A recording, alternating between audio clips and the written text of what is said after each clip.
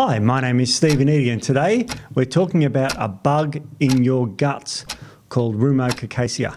Now, what is Ruminococcaceae? It's a bug in your guts that's actually quite good for you. And in fact, if it sort of slides down the path of not being there, it can be associated with conditions such as polycystic ovarian syndrome and irritable bowel syndrome. But today, I want to talk about its feature in the study called Gut Microbiome-Wide Association Study of Depression. Another mouthful, right? What it's saying is that we're looking at the gut microbiomes and how it is associated with the neurotransmitters in your brain.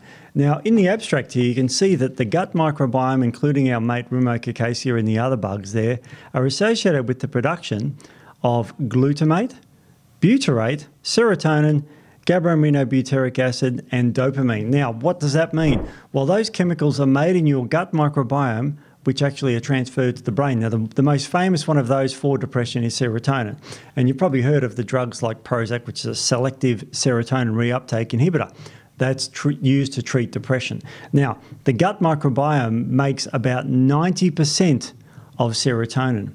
And if this guy is low in the gut microbiome, you will suffer depression because it's needed there to make it. So it's very interesting because we're starting to looking at neurochemistry and how it's connected with the gut. And for people who watch these podcasts and these 2-Minute Tuesdays are very familiar with the gut-brain connection. But this goes one step further because this actually shows you that the neurotransmitter made in the gut affects the brain.